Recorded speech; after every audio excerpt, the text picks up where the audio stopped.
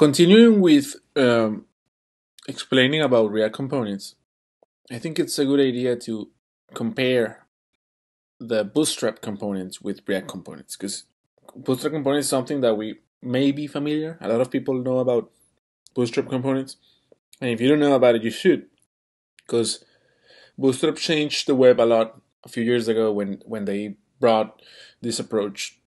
Like, let's just have like little bunches or groups of HTML with a particular purpose. So they created, for example, this bunch of lines in HTML. Every time you copy and paste them, they will show up like a card, like this, without all the hustle of doing the actual CSS of it. Like, you just copy this, you know that if you have Bootstrap in your website, if you have the style sheet that Bootstrap proposes, you can just copy this and put it in your website and it will look exactly like this card. And that's super cool because it saves you a lot of time, basically.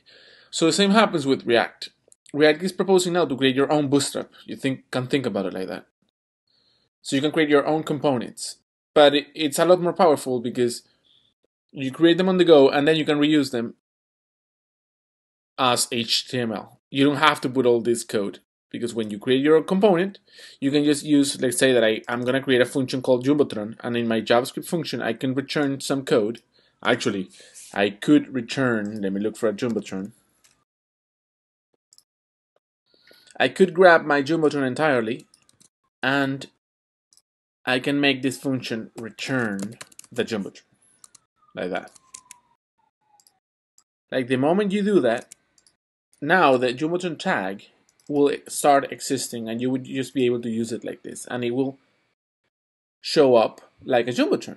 It's even more powerful than classic Bootstrap. I have to remember to use class names, so let me use class name here.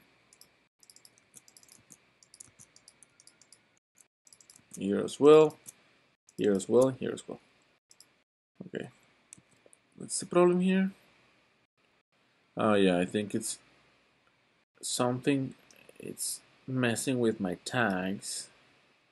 Let me remember what could be messing with my tags.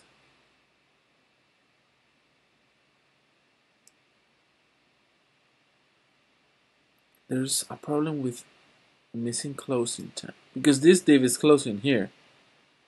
It's an HR. Where's it? Here it is. The HR. Remember to always close everything you opened in HTML, because React will not like it.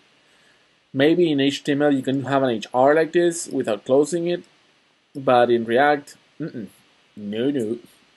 So basically, remember to always close. And when you copy from Bootstrap or from anywhere in the web, some HTML, it's always this problem that not everything is closed. It happens a lot with image tags, for example, and HRs, definitely. So this is now my Jumbotron, and it comes with properties. So what properties will a Jumbotron have? Like, you have to think what you would want it to receive. Like, for example, if this is a Jumbotron, I would love to be able to configure or parameterize this. I would be able to make this dynamic, and I can call that however I want it. This one as well, like the description, you can think about it, and then the button label and the button color.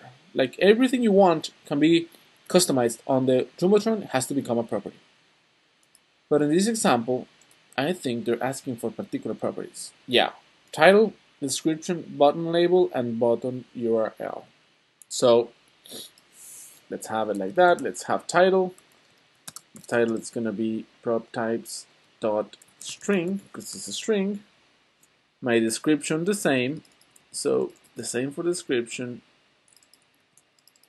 the same for button label, and the same for button URL, because they are all strings. They can also be integers sometimes, or arrays, but in this particular case they're all strings. Now I receive them as a prop here, so this will become my title, I guess. Props.title. That's how you use the properties that are being passed to you. The same happens for the description. So in curly bracket, props.description. The same happens for the button label, that it's here. So props dot button label, and for the URL it's in the href. So props dot button URL. But what about the other stuff? Oh, yeah, this Jumbotron that they're asking, it's smaller than the one that I picked. It has a Jumbotron, it has an M5. They're giving us here the code of the Jumbotron that they want us to use, not the one that I picked from Bootstrap. It's very similar, but it's not the same. Then a display 4, that's good. Lead, it's good.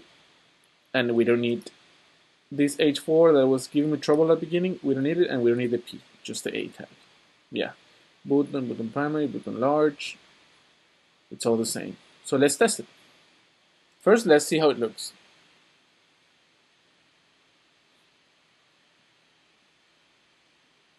We do have the Jumbotron here. That's super cool. It looks very good. Yeah. And now let's test it to see if we're matching the same output. Yeah, success.